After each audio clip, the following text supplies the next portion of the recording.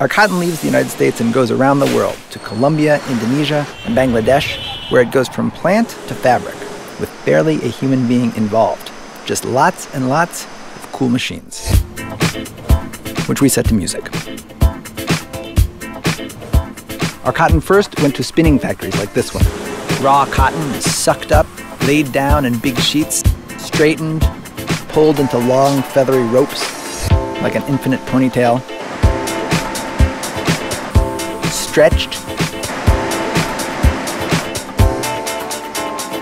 twisted,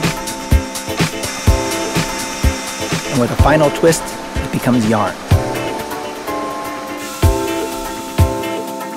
It's then sent on big spools to the next step, the circular knitting machine, where our yarn is turned into fabric. It's washed, dyed, and voila, the fabric for our shirts.